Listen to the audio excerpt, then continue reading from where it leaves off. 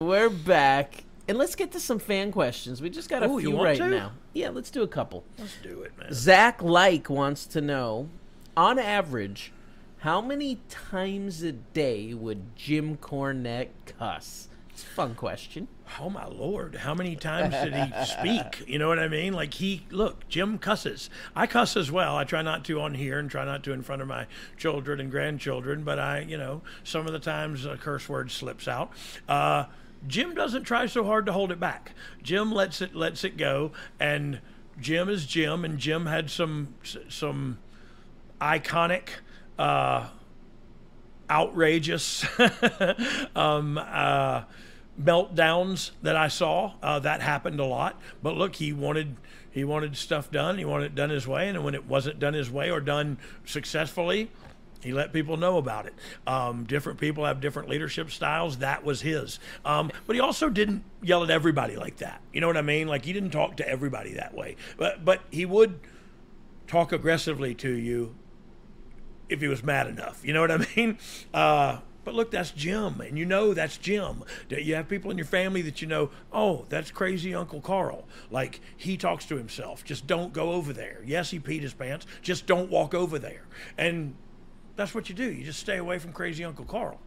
And that's not how I'm comparing Jim Cornette, but that's Jim. If you don't do what's right, you don't do it the best of your ability, he will let you hear about it.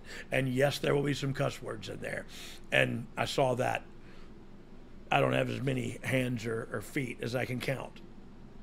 Mitchell Barnett is wondering, Road Dogg, in your personal opinion, what's SMW's legacy? We actually just asked that. What overall long-lasting impact, if any, did it have on the industry as a whole? And do you have any other great, hilarious Jim Cornette stories you can share? And then finally, in his question, do you do a Cornette impersonation? Do you got a Cornette? I do not have a corny impersonation. I'm surprised by that. Come on. I'm serious. I don't. I never tried to because he's so unique. He's one in a million. Like I don't have any idea. I just got sidetracked by another email. These guys are killing me with these emails. That just throws you off so much. I know. Like, how can I? And then it pops up on my screen right here too, and it's like, oh. And like somebody's mad. Sorry, Mitchell, your question's ignored. We already lost track. No. Yeah. I'm sorry, Mitchell. What was his question again, Ryan? There were 4 parts to that question. Okay. It was SMW's legacy. Yeah, the legacy. We got I don't know. Let's talk about the legacy for a second, because look, it was very regional.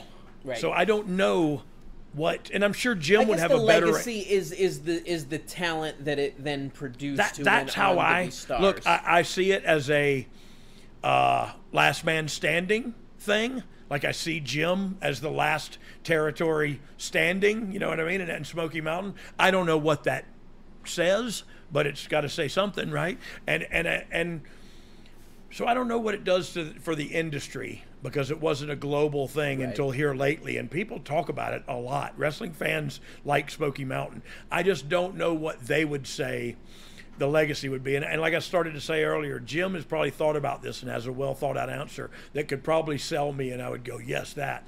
But I was so young in the industry, I never thought of it like that. So this is a first time deal. Yeah, I think the cast of characters that it kind of spit out. Kane, you know what I mean? Al Snow and Head and New Jack. New Jack and Road Dogg to a lesser extent.